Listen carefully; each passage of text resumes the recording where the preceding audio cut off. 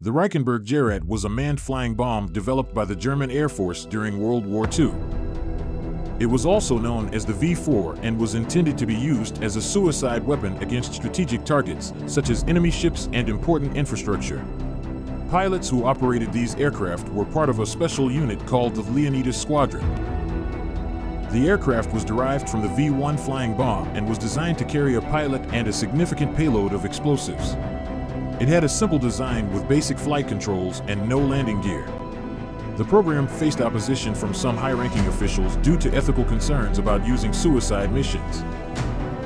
The development and deployment of the aircraft were hindered by production and resource constraints during the final stages of the war. The project was eventually abandoned, and the remaining aircraft were destroyed or captured by advancing Allied forces.